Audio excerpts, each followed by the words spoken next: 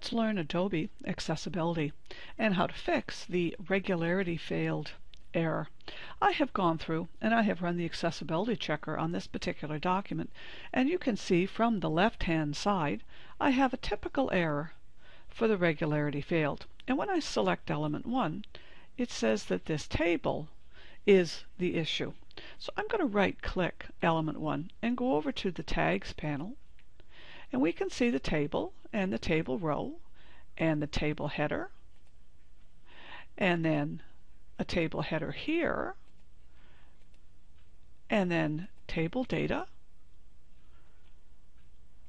and table data, whereas in essence that and that should both be headers. So how do I fix that? Well, I'm going to go back to the accessibility panel, and then from the sidebar I'm going to open up our reading order. I'm going to select any number that appears within that table just so the table editor opens up. Now I can see when I look that now there are red areas overlaying this table, and I'm going to select those two. Those two should be column headings, but seasons spans two. So I'm going to click off and do it again. I'm going to click the first cell and make sure it is a column heading, which it is.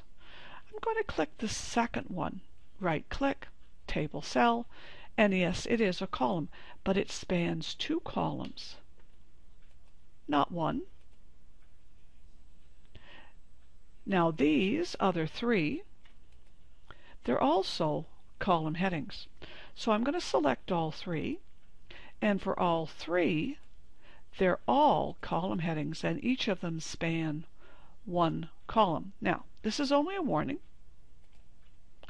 Let's go back over here and run the checker again, and it has passed. And if we were to go into the tags panel, those particular table cells would be identified or tagged correctly.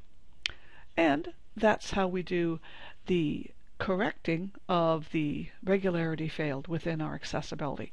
If you've liked this video, please click that you like it down below and subscribe.